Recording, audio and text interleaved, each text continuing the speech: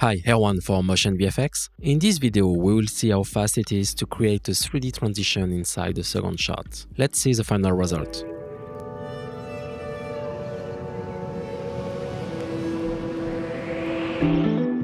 Back in Final Cut Pro with my 4K footage, I will need to extract the motion of the camera and analyze the 3D scene. To do that, I will use mTracker 3D.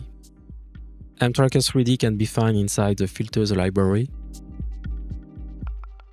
You just have to drag and drop it on your clip. A track button will appear inside the viewer to launch the analysis. You can also find this track button in the inspector. I will click on it. I will accelerate the analysis, but for information, the analysis will take 2 minutes. As soon as the analysis is done, a blue button copy track will be available in the inspector. I will click on it to copy all the 3D data from mTracker 3D. I will need to add my second shot. To do so, I can't use directly my footage. I will use dedicated titles. When you install mTracker 3D, you will have the plugin, but also a lot of useful tools inside the titles. Tools like text element, drop zone, particles, pointers, and USDZ 3D models. All these elements work with the 3D data from mTracker 3D. For this project, I will use a basic drop zone. I will drag it over my clip and adjust the duration. By default, you can see that the drop zone is not affected by mTracker 3D. I will need to paste all the 3D data into this drop zone. So I will click on the Paste Track blue button. A pop-up window indicates me that the tracking data have been saved successfully. If I skim the project, we can see that the drop zone is affected by the camera motion now. By default, there is an automatic position added. We can change it by clicking on the target icon.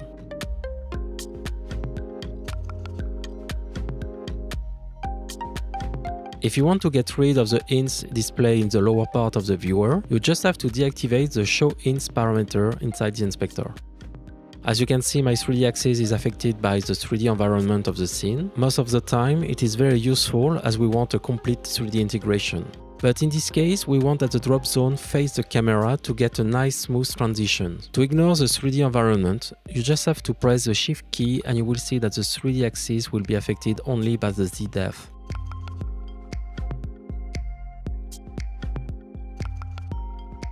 Let's place the axis here and check if the tracking is good.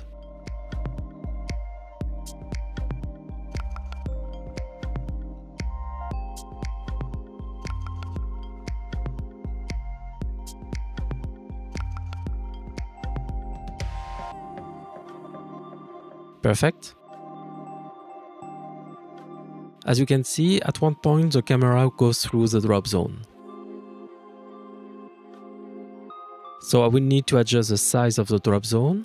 In the inspector, you will have access to many parameters for the drop zone, like the position, the rotation and the scale, but also various parameters for the look of the drop zone, like the blending mode, the noise, the blur and the colorization. First, I will reduce the size.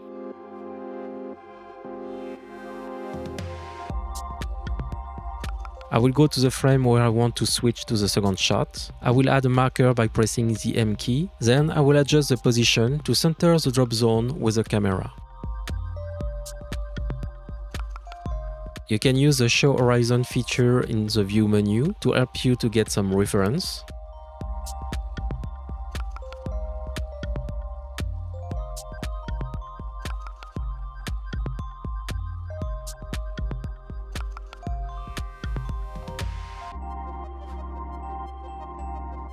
I will slightly adjust the rotation also. Let's have a look.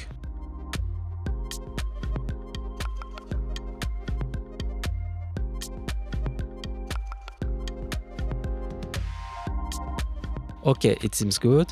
Let's add the second shot to see the result. I will click inside the drop zone icon in the inspector. I will select the first frame of the clip and click on Apply.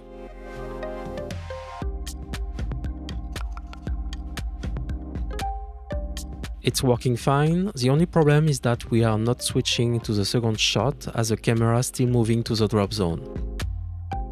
So I will drag and drop the second shot over my two elements. I will trim the in point to my marker position.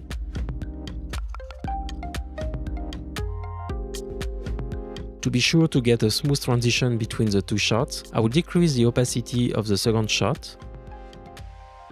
Then I will select my drop zone layer and adjust the X and Y position to get a perfect match.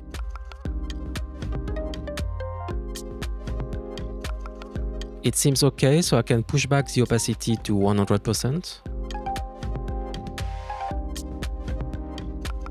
Okay, so now let's see how to adjust the timing of the drop zone layer. As a title effect, it's not possible to directly trim the in and out point, as it will adjust automatically the animation keyframe.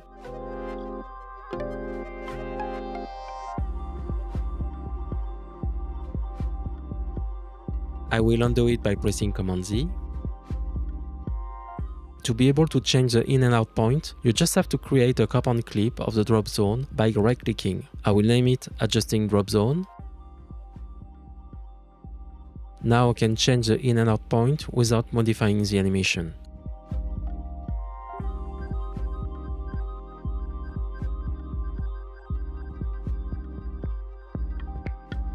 I would like also to add a transition in to the drop zone. To do so, I will use animations from mBehavior Titles Pack available on the MotionVFX website. They are very easy to use as they are working like adjustment layers. As you can see, there are many complex animations available.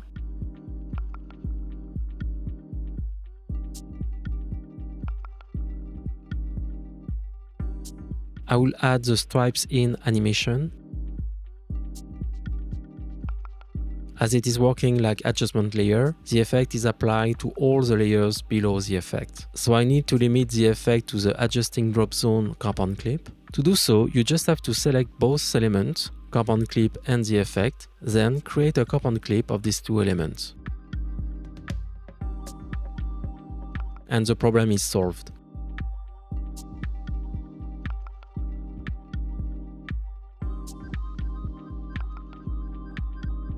The only issue is that Final Cut Pro doesn't manage motion blur, and you can see that the borders are very sharp. To mimic a fake motion blur effect, I will go inside the coupon clip.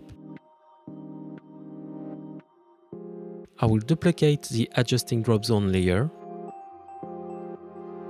and I will apply a zoom blur effect on the one below.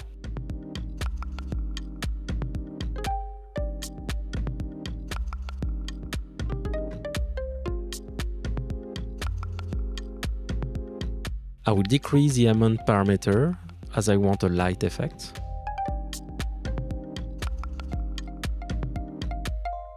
I will add 2 keyframes to animate the amount of blur, as I don't want blur during the transition.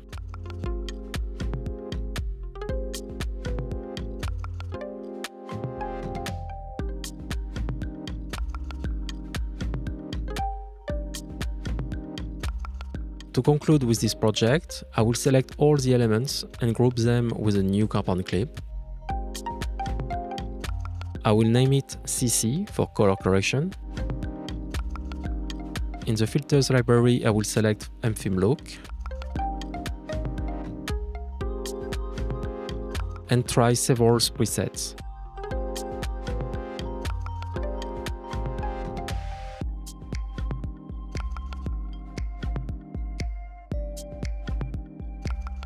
I will add the bedding preset,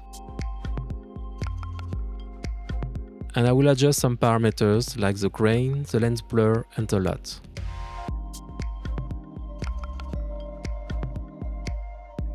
Then I just have to export it. Let's check the result.